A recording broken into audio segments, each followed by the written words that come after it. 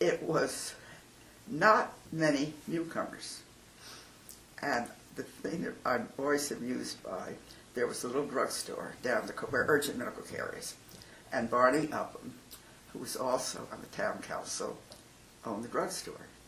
And it had a soda fountain in it. And we discovered that the most wonderful orange sherbet you ever tasted was carried by the drugstore. So sometimes on a Saturday or Sunday, we walked down to get orange sherbet. And the first time we did, there was one lady who ran behind the counter.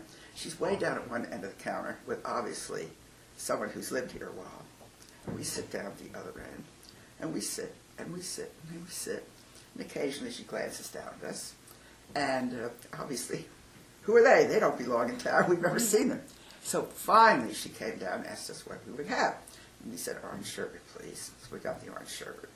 So a week or two later, we got brave, and we went down again.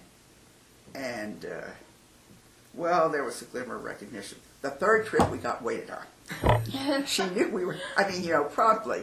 But, I got a chuckle out of it. It shows how we hadn't been swamped with newcomers. And obviously, who are these people?